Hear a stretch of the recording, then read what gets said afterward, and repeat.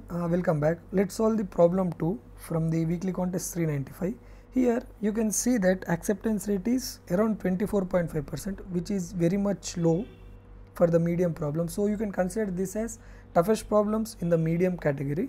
So if you are not able to solve this problem, please don't get demotivated, because these are like critical solutions. So these type of problems you may not expect in an interview, but yeah, in worst case scenario interviewer may ask. So these are the problems are related to CP. In Code Forces, Code Chef, you can find this type of problem. So for now, let's understand the question clearly. So this will be our flow. First we'll understand the question, then we will see the thought process, then logic, code and complexities, and we will see the different solutions in the LeetCode forum. In the solutions tab we have different solutions, so we'll pick few of the good solutions and we will discuss that.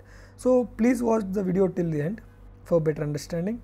Now let's understand the question. So before going into the question, I want to say that go and try this problem. Find the integer added to array 1 before coming into this for better understanding. So I will give that in the description, check it out. Now here you are given two integers, array nums1 and nums2. From nums1, two elements have to be removed. From nums1 you need to remove two elements, and all other elements have been increased by an integer, increased or decreased. If it is negative, you should decrease. If it is positive, you should increase, represented by the value x, variable x. As a result, num1 becomes equals to nums2. Two arrays are considered equal when they contain the same integers with the same frequencies.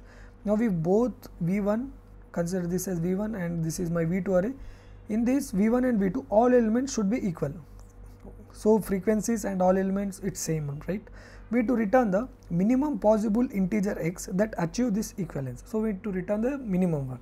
Now we should remove only two elements. Now let's consider one example. Consider this 246975. Think this as my v1 and this is my v2, and we have removed two elements from v1. Consider for thinking how we should think about this problem. Consider we have removed two elements. We have this and this. First thing, we will sort it. Whenever you talk about frequencies and there is no order, you should sort it and then you should think. That is the first thing you should do while solving the problems. Now after sorting, this will be my updated v1 and v2. Now if you see, to convert 6 to 9, I need to do plus 3. But to convert 4 to 9, I need to do plus 5. Now if you do plus 5, my 4 will be converted to 9. But my 6, if you do plus 5, all elements towards left are smaller. And my 6, if I am incrementing with plus 5, it will go towards the right side only, right? It will go towards the right side. Same applies for 2. If you are 2 here, and if you want to convert it to 9 or 7, you should do plus 7. And all my right elements will definitely increase towards right? Because if I am making 4 to 9, 4 is equivalent to 9, then 6 will obviously cross 9, because this is my sorted array, and 4 is coming to 9 and 6 will cross. So you can't make 2 and 4, you can't make. You can make at least 6 to 9, right? 6 to 9. So only operations you can perform is 6 to 9. After performing 6 to 9, it will be plus 3. So 246 will be converted into 579 if you add plus 3 for each element. So this will be my answer. So I think you have got it what exactly we are doing. Now he is saying that you should remove two elements and then you should see the constraints. So what are the constraints? So it's 200. So n into n will get accepted. First thing you need to understand that. So if it is 1000, you should go with n square or n square log n. So it is 100 or 200, it's similar. You can go with order of n cube. So if you want to go with order of n cube, what I can do is, so I will maintain two loops. I and j. I will go to 0 to n, j will go to I plus 1 to n. Now k will go to 0 to n. K is going to 0 to n. This is my I, this is my k. And at every iteration, I will try to exclude either I and j. If my k is equals to I or my k is equals to j, I will say continue. So in this way, we are eliminating every permutation, right? We are eliminating every permutation. I think you understood it. So we are taking I and j and we are trying to remove I and j from my new v1. This is my new v1, consider this. So we are taking I and j and we are trying to remove one element. So if you see here this example, now if you see this example, now what we will do here, these are my elements. So I will iterate to the nums1. First I will remove these two and I will check for all, then I will remove this and this, then I will remove this and this. So for every possible way I am removing it, and after removing it I will store all the remaining elements into my new vector. I will store my remaining elements into a new vector, and we have sorted these two, right? We will sort both these elements. So my updated one will obviously be sorted. So I will compare, I will do same operations what we have done here, v2 and v1 and v2. We will do the same operations. We will take large element and we will subtract it. So we will get some value here. So these all values should be equal. After removing it, these all values should be equal. So there can be a mismatch. Suppose if you are removing two elements and consider this as my 8. So you required +4 here, +4. So this will be my invalid statement. So try by yourself. So this is the logic what exactly we need to do. So I think you understood it, what exactly we are doing. So before watching the coding part, try by yourself. If you are coding and if you are thinking, then you will improve your problem solving skills a lot.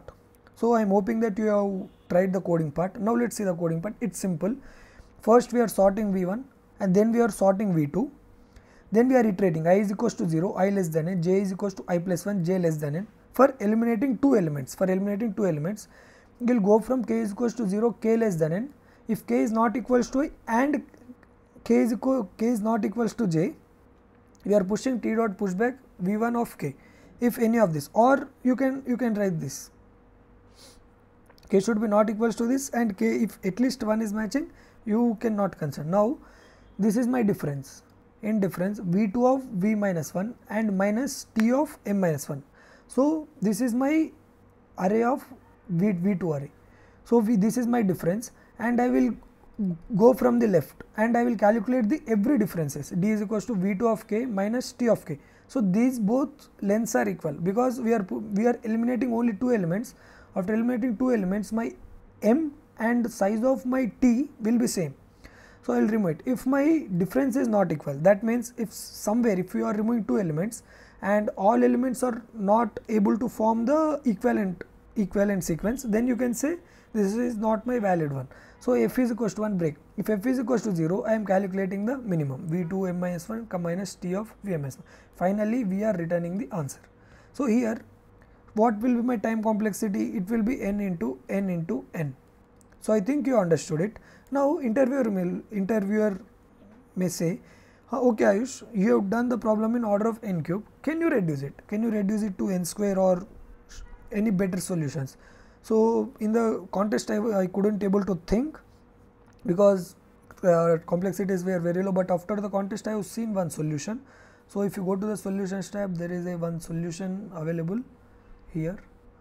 Which one I will show you, 1 minute. Oh sorry, yeah, in this, yeah, this one. What he have done, he had sorted it and he have done few of the operations. So his name is intelligent something. Now let's see what exactly he have done. Now what he had done is, he had sorted both this v1 and v2. He has sorted v1 and v2. He has sorted it. Then for nums2 of 0, that means this 10 will obviously be considered, right? Obviously this 10 will be included my equivalent sequence. Only from v1 we are removing it. So for every permutation, 4 minus 10, 8 minus 10, 12 minus 10, 16 minus 10, 20 minus 10, he is doing for every v1 is performing this operation.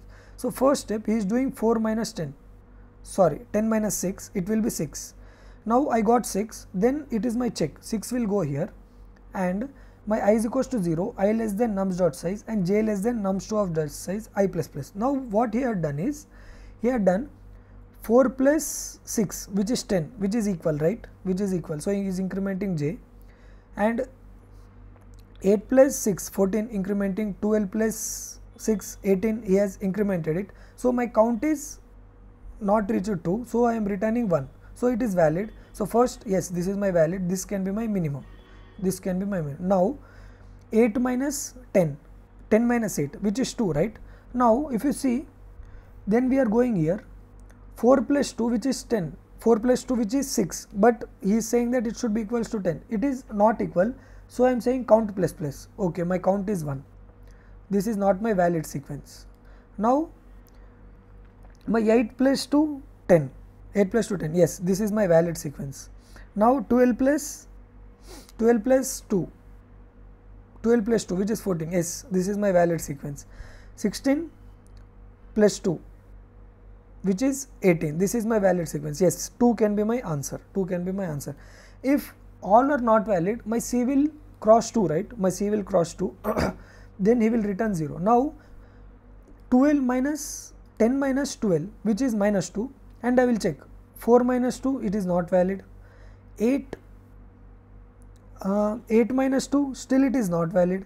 12 minus 2, 10, yes, it is valid. 16 minus 2, it is valid. 20 minus 2, 18, it is valid. So it can be my minimum. So you will go till end, you will check for every element. So here my minus 2 is my minimum element. You can check for 4th index, 5th index, you can do iterations, and this is my minimum element. So I will returning the minimum element. So here the count is the most important thing for finding out the differences. So here my time complexity will be n into n. So this guy has optimized it. Thank you for him. So I think you understood it, 2 different approaches. I am hoping that you have learned something new from this video. If you are new to the channel, please do subscribe, and I have created a WhatsApp community, Code with Confidence. You can join there. We have good folks who will discuss the various approaches from the contest, and I have given all those in the description. You can connect with me on LinkedIn as well. If you have any doubts in this question, please do ask. Please don't forget to ask. Please do ask. Don't hesitate. Whether it is a good feedback or a bad feedback, everything is welcomed. And I will see you in the next video. Till then, bye bye.